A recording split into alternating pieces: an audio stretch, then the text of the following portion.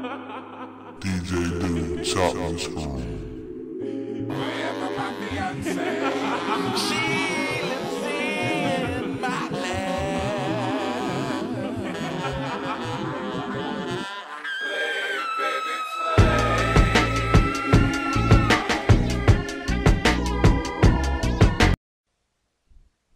Hello, once again. This is Air Blow Dacia on my Bro channel doing the album review.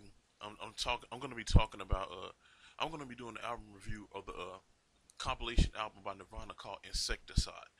Okay, this is from Wikipedia. Incesticide is a compilation album by the grunge band Nirvana. It consists of 1999 album single, a sliver, B-sides, demos, outtakes, covers, and radio broadcast recording. At the time, the majority of the material on Insecticide was circulated with fan communities, albeit in lower quality. It was widely reported in the press, in the music press, that the band wanted to offer fans a higher quality alternative. But in the book Cobain Unseen, Cross writes that Cobain agreed to the release of this compilation because he was allowed complete control over the album's artwork, which is cool.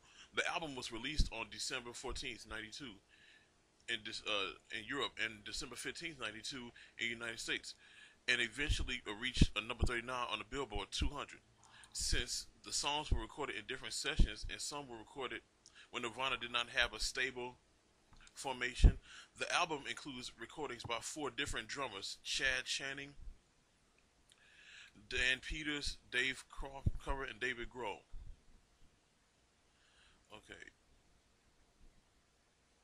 Okay, like I really do like this song. Yeah, I really do like his album of rarities and B-sides. I kind of knew this was a rarity album because I heard it has the song Polly. It's an up-tempo version of Polly, which was featured on the original, which was featured on the Nirvana album.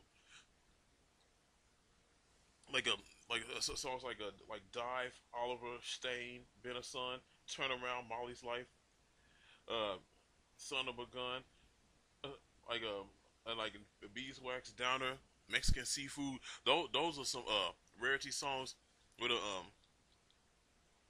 which had his own Twitty, which had that Nirvana twing to it, like the song "Been a Son," "Been a Son," and the song "Dive," like that song. Daddy take me home, Daddy take me home. Those are some excellent songs. Like, hold up, it says the songs Hairspray Queen and Aero Zeppelin and Big Long Now were officially unreleased at the time, as well as the versions of Been a Son, Aneurysm, and Polly, which the new wave version of Polly, which are different from the versions previously released on the Blue EP. And the Smells Like Teen Spirit single and the Nevermind record. Okay, Downer appears on the CD version of Nirvana's '89. Hold up. Yeah, Downer appears on the CD version of Nirvana's album Bleach. As they Dive and Sliver were released on the Sliver single in 1990. Dive was also previously released on the Grunge Years compilation album. Yeah, hold on. Yeah, but like this album, it had like this epic, this the presentation. Even like this goes to show you like bands who could put out a solid, clean studio material, which is pitch perfect. They could half-ass and do like unenthusiastic, lethargic, apathetic songs, and like if they put out songs that are not as that are not as pumped up as their regular material, and it still sounds good. That shows how good and how talented of a band, how talented that artist is, or how that band is. Or like Kurt Cobain was way beyond his years, especially with this album. This rarity, this B-sides. And like you gotta if you're a fan, you gotta love the music. You gotta be a huge fan of the group in order come out with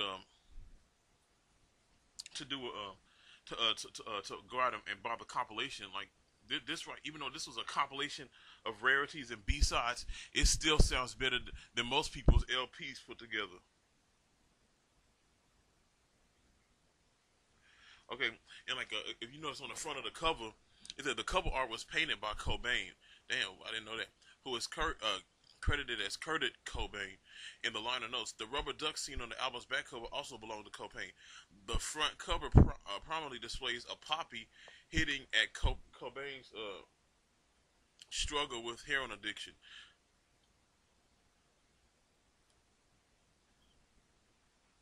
Like it said, the first several pressings of the album contain liner notes written by Cobain. Versions of the album containing liner notes by Cobain could be found in record stores as late as 1998. Initial copies in the U.S. and Canada also contain a parental advisory sticker. I don't know why. Nothing parental advisory about this album. It beats the hell out of me why they had it like that. But damn. But this right here is a very good album. Uh, I really like this album. This is a bomb ass album with them because they put out this compilation. This is a set between Nevermind and In Utero, and this goes to show you how good they were when they put out certain songs.